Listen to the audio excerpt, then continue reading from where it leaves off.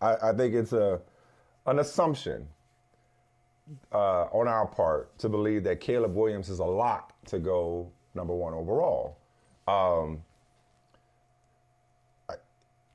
He may be the consensus, and I hesitate to even use the word consensus. You lying. Wait a minute.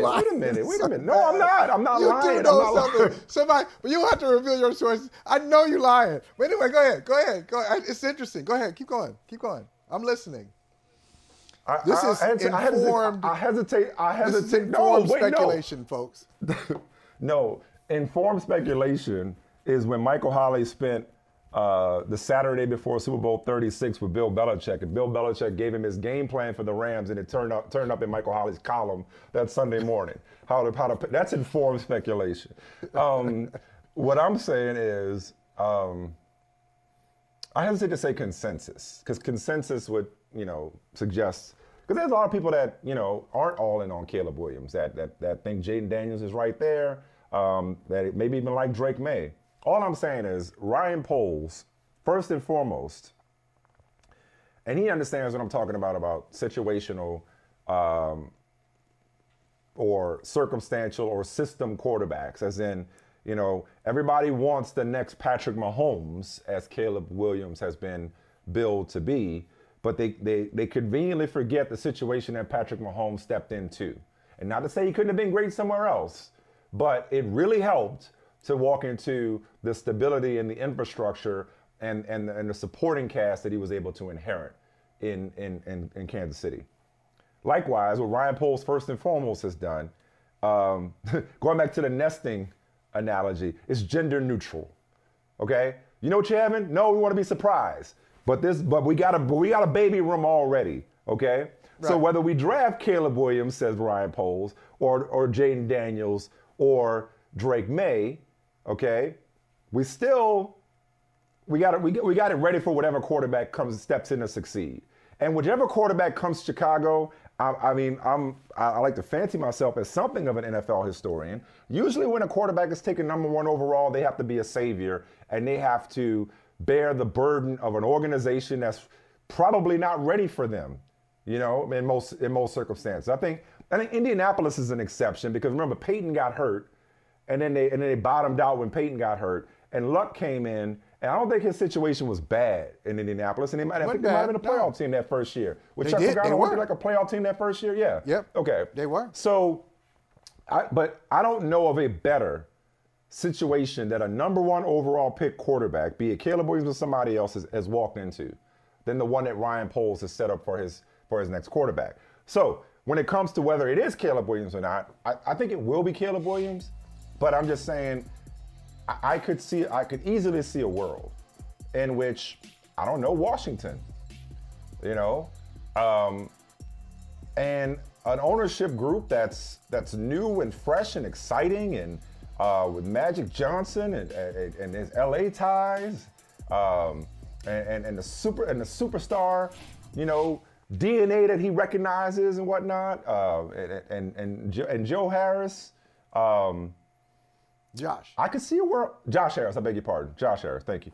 I could see a world in which they decide, hey, Chicago, can we come up to 1, bring Caleb Williams home, and Ryan Poles, in his calculated way, says, hey, I like Caleb Williams, but I like Jaden Daniels and Drake May just as much, or Drake May just as much. I'm perfectly happy moving down, continuing to create generational wealth, the kind that I did not inherit when I came here, the kind that was not here when I came here, and letting that number 1 pick from the Panthers continue to reap benefits and flip it over and over again, right? And take another quarterback, also set up to succeed, and yet pick up more and more assets. I think that evaluation process is still very much ongoing. The expectation is that it will be Caleb Williams, but it would not shock me, and we've seen surprises before.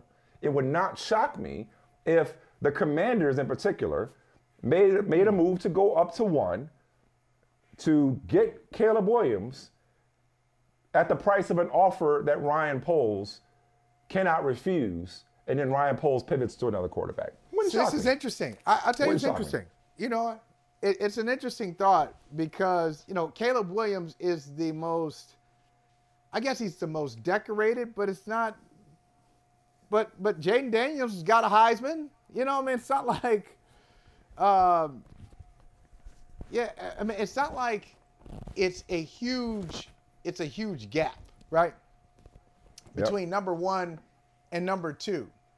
And we know the Bears need a quarterback. In your scenario, and that's all they did, by the way. That's all they did. All they confirmed by trading Justin Fields was that they're taking a quarterback. They're taking a quarterback. Not which quarterback. Not which quarterback. Yeah, you know, it's really a fair point. And here's the other thing. Here's the other thing I think about. So most tonight, I guess some teams switch it up, but I don't know. Most teams operate on an 8-point scale. So you're 10 out of 10. If you say, oh, she's a 10, he's a 10. In football, he's an 8. That's the highest. So I don't think if Caleb Williams was like rated as like a 7.75 and Jaden Daniels was like a 6.75, these are still good scores. These are great scores, both of them. 6.75, that's a starter. Really good. Yeah, then you wouldn't make a move. But I get the sense that Caleb Williams might be like a 7. And Jaden Daniels might be a 6.85. Okay, what if you like the 6.85 better for your circumstance, Michael Smith? Better for your circumstance and your system more than you like the other guy.